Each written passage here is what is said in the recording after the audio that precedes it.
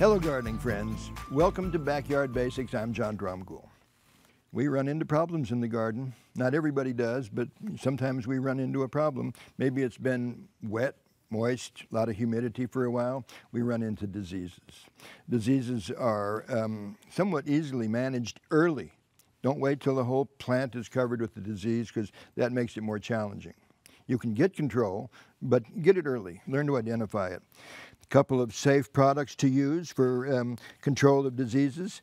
Both of these right here are excellent products. They use a bacteria, and this bacteria is what's going to control the disease. They're very good. They're organic, nice and safe, basically.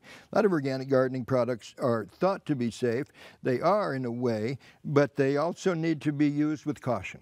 These are the disease controls, very effective ones. They do a good job. I've used them. Another product, it's right here in front actually, but it will be useful here in the summertime. Sometimes folks are preparing a new bed and they see grub worms. If you have more than 5 grub worms in a square foot, you're beginning to have a problem right there. But the occasional grub worm out there, that's not a problem. That's pretty natural.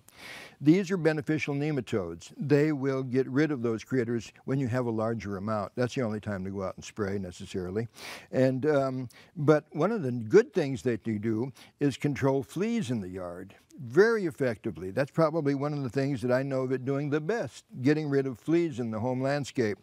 Got to protect the cats and the dogs, so that's the easy way. Instead of treating the animal, treat the yard. Here's something, when you're potting things up, ants get into the pots if you're not cautious. And so we put a screen in the bottom of it. This is the kind of screen that you can buy at some of the hardware stores, and they're usually used to repair a door.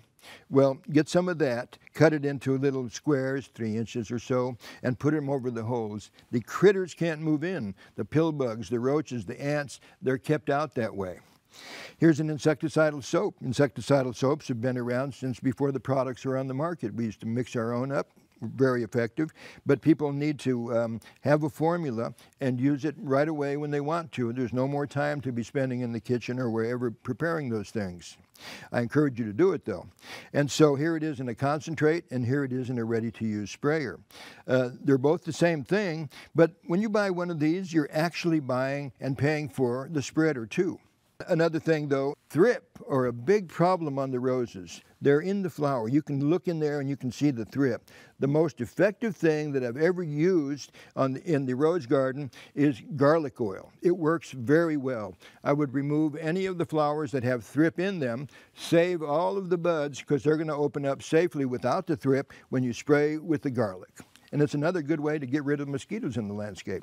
Here's a few ideas that are very effective at managing insects of different types and diseases, and you can do it safely, and you can get good control using these organic methods.